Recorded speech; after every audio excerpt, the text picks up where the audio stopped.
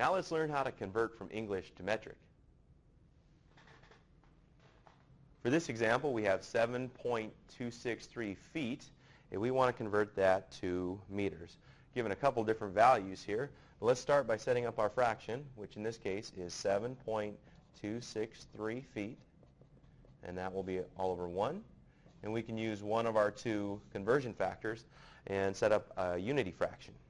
So the one I'm going to choose here is 1 meter is the same thing approximately as 3.28 feet. And then in this fashion, the feet cancel, leaving us with meters. So now we simply do our division problem. We're going to divide 7.263 divided by 3.28, and doing this on our calculator, we get a number like 2.214329, so on and so forth. Well, we want to round this to the nearest 100th of a unit. Okay? So here's our tenth and here's our 100th. And since 4 is smaller than 5, we're going to leave it as is. So we can write our answer here as approximately 2.21 meters. And with these problems, we always want to label our answer 2.21 meters.